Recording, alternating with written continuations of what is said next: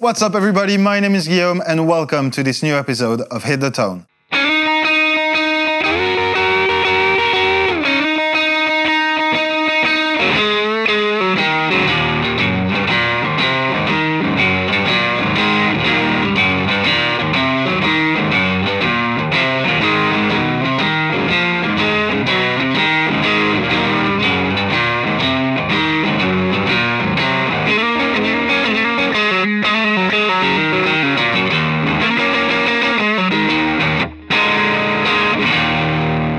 What's up guys, I hope you're all doing fantastic today and welcome to this new episode of Hit the Tone on Thomann's Guitars and Basses. If it's your first time here, welcome. What I do is take bits of songs and try to give you all the tools you need to hit the tone. The whole playlist is in the description box down below and I'm sure I've already covered your favorite one, so go check it out. If not, just leave it in the comment section and I'll get to it as soon as I can. And while you're down there, if you can consider liking this video and subscribing to the channel, that would be incredible. Thank you so very much in advance. And with that said, let's start with today's song, which is Pride and Joy by Stevie Ray Vaughan and Double Trouble.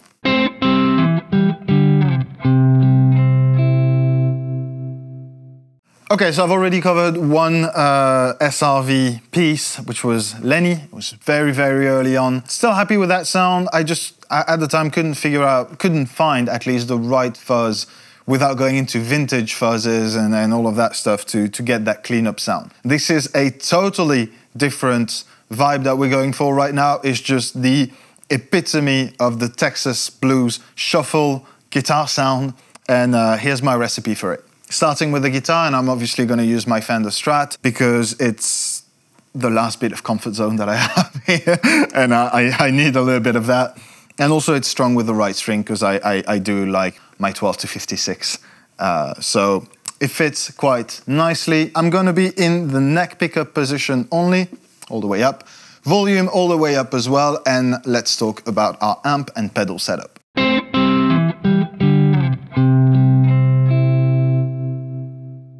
So obviously for SRV, the guitar was not even a conversation. It was just like, it needs to be a Strat. That being said, if at home you have any sort of ST type guitar with a single coil in the neck pickup, relatively low output, I would say low to medium output, you should be in the right ballpark already. But as far as the amp and pedals are concerned, I'm first going to tell you what I'm using right now, and then I'm going to explain why. So I'm going, as per usual, in my Fender Hot Rod Deluxe Tweed Edition. The controls will be on your screen, and in front of that, which is going to be the core of my sound, I have the Double Trouble by Honeybee amplifiers, because that pedal is just made for that sound, right? That was exactly the sound, the playing that they had in mind when they created that, which is basically a clean drive, a boost on one side, and a tube screamery circuit on the other side, which is called SRV Land, and that fits pretty perfectly. So I'm going to use both the boost side and the tube screamer side, and that guitar into that pedal into that amp is going to get me there.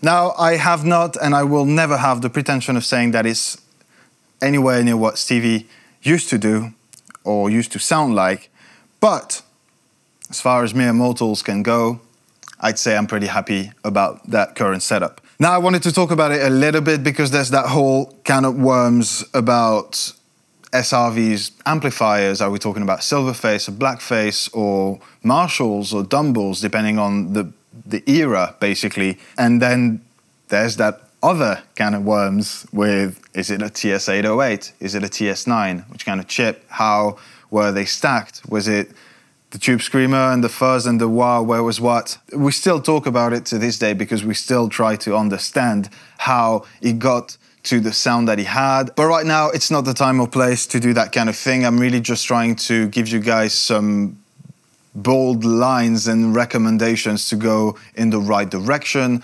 but I mostly want you to have fun, learn that particular piece of music, but Stevie Ray Vaughan in general, and that monument of guitar playing that is Pride and Joy. So, I'm happy with that sound, I'm going to stick with it, and I'm going to go on to the final part of that video, which as usual is the most important, and is how to play the riff.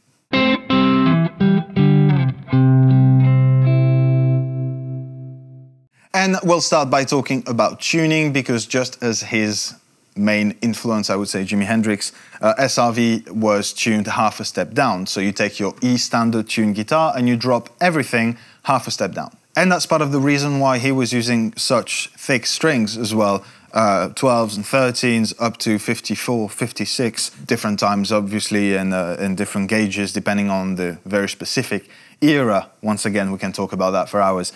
But I think in that particular context, it's a big part of that sound in terms of frequencies. If you want to get to that very bright but very growly Texas blues kind of sound, you need the low end that are going to come inherently with thicker strings. You can hardly get to that sound if your pickups are almost touching the strings, right? There is so much air going into that you ideally, and at least I'm talking in a very personal way right now, the only way that I found to get somewhat close to that is to have thicker strings. So I'm rocking 12 to 54 and a rather high action with pickups that are basically just sunk into the pick guard as low as possible, because you're going to compensate for that low pickup output with the pedals, with the amps, by just cranking absolutely everything else in the chain. But I do think that it's important to at least mention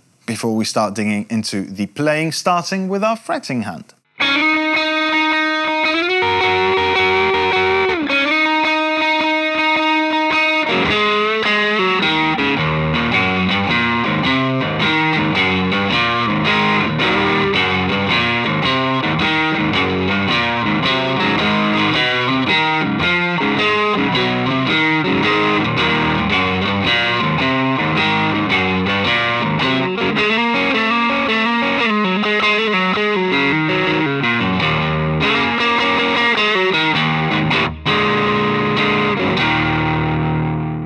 Now it's going to be a little bit controversial here, but I'm going to go out and say it, that I don't think that Stevie's left hand was the most complicated thing in his playing and his sounding. We're not talking about lead parts per se, but really just that riff.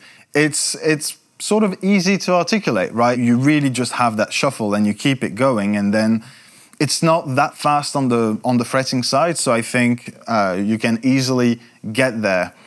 But the trick and the thing that makes Stevie sound like he does is his picking hand. Let's have a look.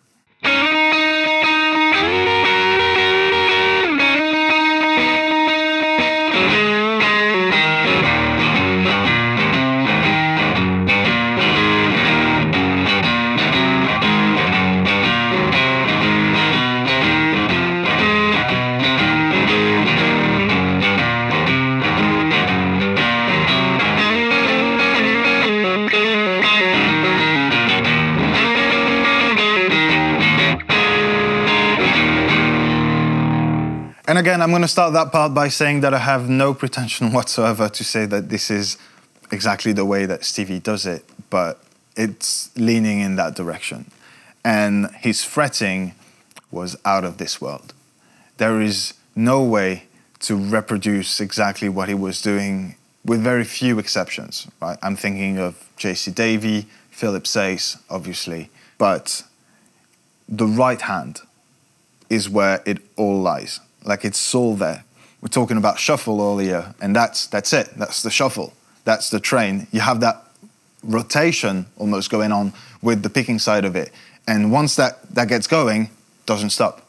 It doesn't stop on one string, and it doesn't stop on the other when you start going into, you know, different chords, and it's always the same thing. And then it's all about control, muting with your fretting hand. You definitely want to spend a considerable amount of time working on that shuffle and that picking technique. Very aggressive, you digging in, you fighting with the guitar, because that's the only way you're going to get to that result. But with that said, I think that's it, guys. You have all the tools that I could give you to hit the tone on SRV and double troubles, pride and joy. As usual, I hope that I did that song some sort of justice and that you guys enjoyed this episode. If so, please consider liking it and subscribing to the channel so that you don't miss out on the next ones. Let me know in the comment section which songs you'd like me to cover here in the future. And in the meantime, I wish you a fantastic week, and I'll see you next Monday in a new episode of Hit the Tone.